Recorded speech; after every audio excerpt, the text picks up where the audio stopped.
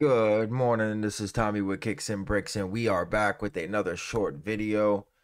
So today we are going to discuss Mek, how to set up for Shopify, Easy Supply, and also automations. I did Balco yesterday. There was a request or two on setting up Mek. So what I'll do is I'll go over initial restocks, and then we'll go into automations as well.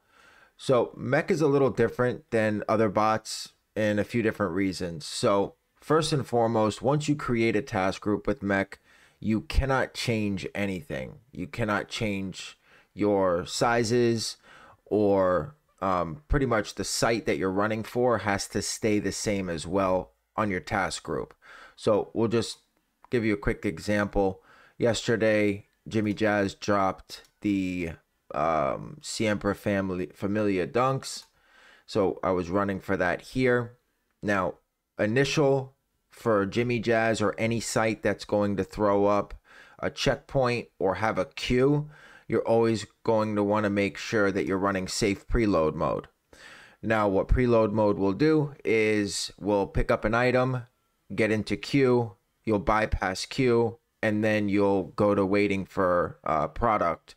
But you want to make sure that you calculate the time you're going to get out of queue to be around 57 or 58. So if the drop is at 10, you want to make sure you're out of queue and waiting for product around 9:58, 9:57, somewhere around there.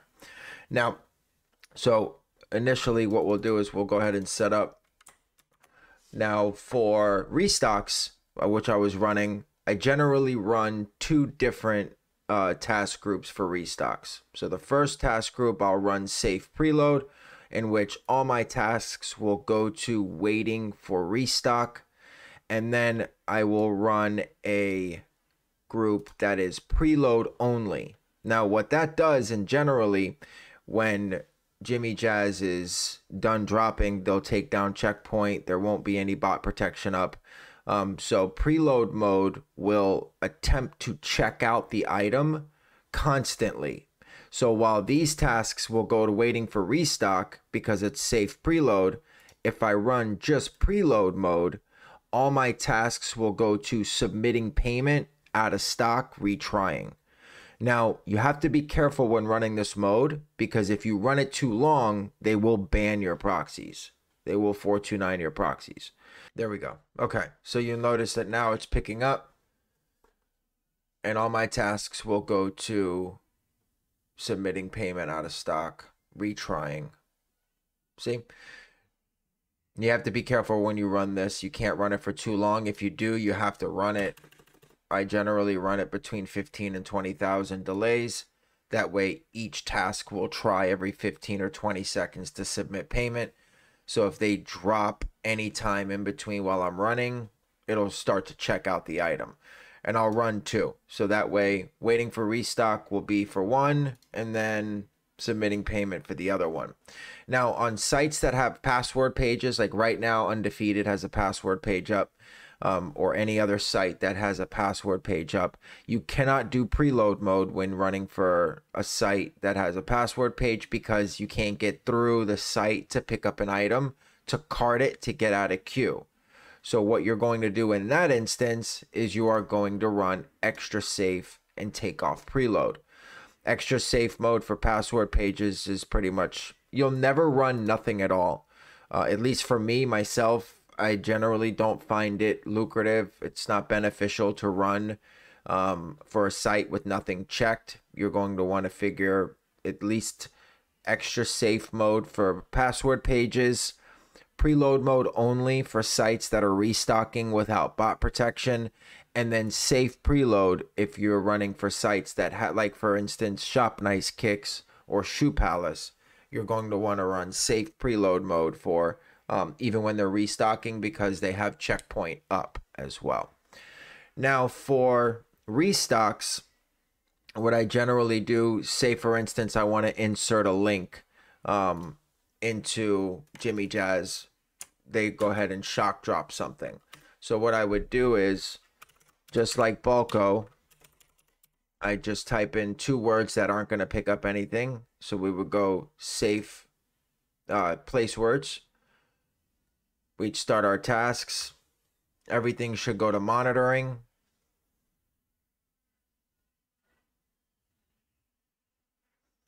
And then once it's on monitoring, say Jimmy Jazz drops, you'll highlight, you'll insert link, you'll click save. And then after a few seconds, it should pick up product and start going automatically to checking out.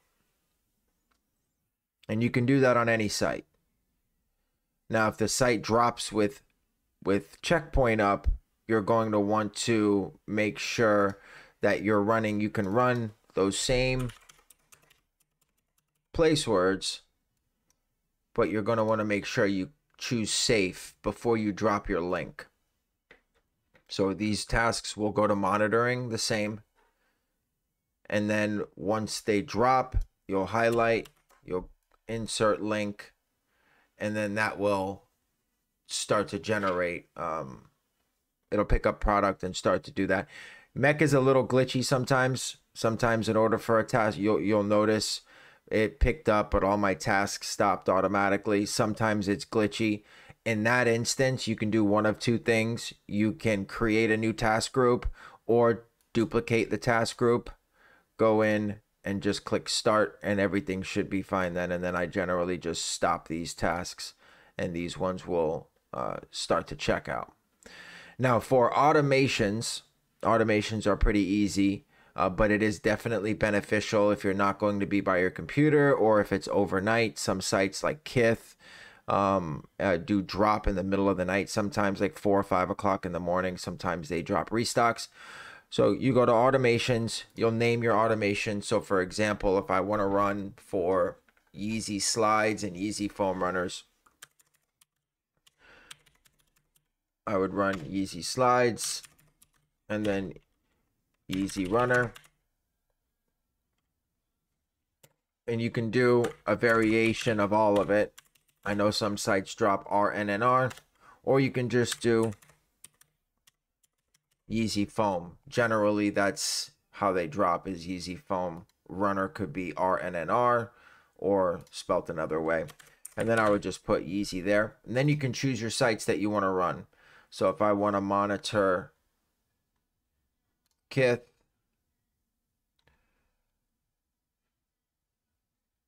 Concepts, DSM, eShop, random sizing, you can choose your profiles as well, your proxies, how long you want to run for, and then your account pool for your site concepts you need to log in. Then you just click save. Quantity. And then once you click quantity, there it is right there. It's monitoring already for you. And then if you need to update it, you'll click it. You'll click update. You'll make any changes you need to make. And then you'll just click update and it'll update the task group. That's pretty much it. Mek is easy on Shopify. Now for Yeezy Supply. For Yeezy Supply, what you would do, it's very simple. So you want to make sure that your entire link is in the monitoring. For your keywords, you want to make sure you will start an entire task group. So we'll go to Yeezy Supply. We'll run for blush. Your product link goes here. Always click save. A lot of people will make changes. They'll forget to click save. And then the second they click out of the task group, it goes right back to your default settings. I'm on a server, so localhost will not work. So let's run subnet, click save again. Now your 3D is going to be, so if you're running hard cards and you have 3DS, this is what, so a white box will pop up right before you check out. This is what that white box is going to use for the proxy. So for instance, if you're running ISPs in this group, the white box will be ran by one of the ISPs, by your task proxy. If you're on a residential task group, say for instance, I'm running Diamond Resis, and that white box, I don't want it to be ran by a Resi because it's super slow. So what I would do is I would make a task group with proxies. I would put ISPs in it, and then I would just choose that ISP group in order to run my white boxes for my resis. So leave it on task proxy for your ISP task groups. And then for your resi, you want to make a ISP group called 3DS in your proxy section, and then choose that for your resi task groups, because that is what is going to run your 3DS boxes right before you check out on Yeezy Supply. I run privacy, so we don't have 3DS on privacy, so I generally don't use it, but it's there just in case. And then once you choose that, cap is none. I use inbot harvesters. This is for AYCD. If you're going to run AYCD, you can choose that. And then next, you'll choose your profiles, how many tasks you want per profile, and then your size, and then you just create. Now, they do have waiting for sale now in a V3 test. This is if you want to test to see if your connection to AYCD is good. So what you would do in this instance is before the drop, not during, you'd check this, you'd start all your tasks, and then you would check your AYCD to make sure that it's getting requests for V3. If it's not, that means you're not set up correctly. You need to change something, fix something, and then try it again. I don't run with wait sale. I tried it last drop. I didn't like the way that it worked. So I generally start all my tasks about 4 to 5 minutes before 9 a.m. or before whenever they drop.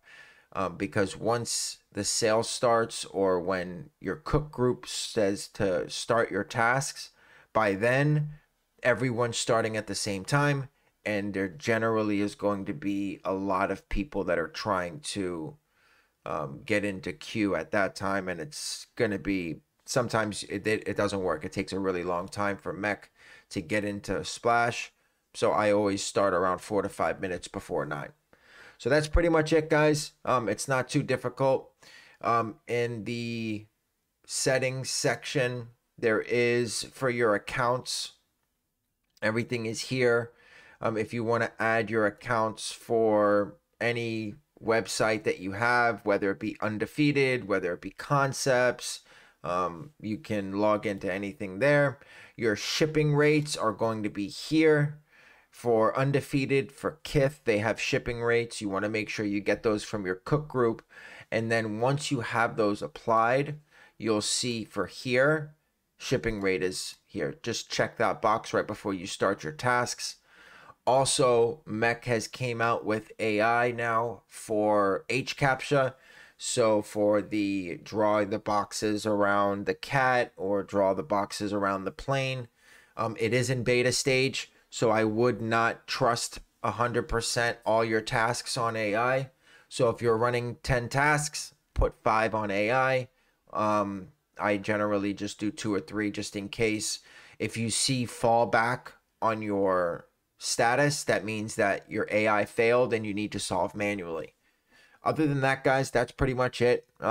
If you have any questions concerning the tutorial, or if you want to know anything that I did not go over, or if anything that you do not understand, feel free to reach out in the comments below. I will answer any and all questions. Don't forget to like and subscribe, guys. We do go live before every major drop. And then we do go live the day of as a live cop. And I am always available to answer any questions. Like, subscribe, turn on notifications so you guys know when I go live. And have a great day.